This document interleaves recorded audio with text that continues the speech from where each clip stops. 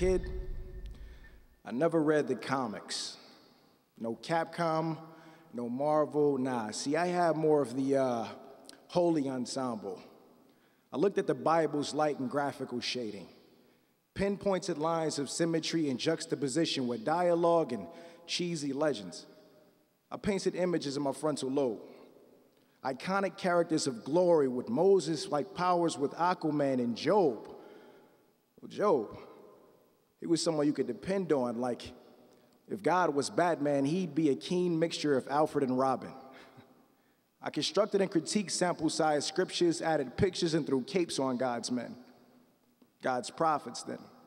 Thought of the potential profit generated through selling hope and religion. See, this one time, I thought I was Jesus.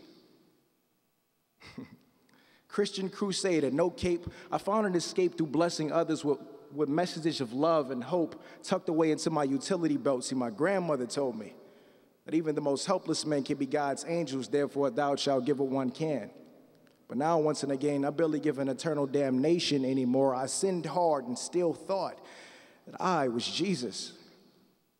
It's because I've been crossed by the people I love, see. And I've been stoned to get high and be next to God, but even in a life with no sins attached, you stand next to no chance of ever getting grace with his presence. No matter how fast Superman is, he can't be everywhere at once. I looked at atheists like Lex Luthor using non-belief like kryptonite to get close to him. I used to believe in the chicken before the egg until sinners cracked shells, opened fire on my block, and killed God's most blessed. Infants and children. You never even got a chance to taste real words or communion or blessings.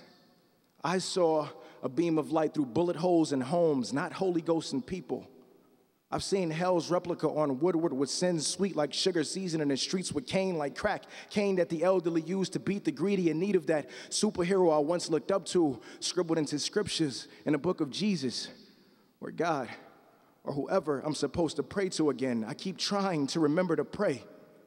But my instinct as the devil's prey isn't praising the appraisal fees I have to pay once and again. When scientists dwell, I find it easier to believe in not believing when there's no proof that God even exists. Cliche Christian mentality, I know, and I try to find an effort in breathing, but in seasons like this, we need reasons to believe that the pastors don't feed us poison on pulpit podiums. I need more of a reason to even wake up. But that don't make me heathen. Don't make me atheist. Don't make me kryptonite. There's too much struggle on concrete jungle block. It rains too much. No signals in the bad sky. It's gray, so I don't look up. For our Father. Thank you.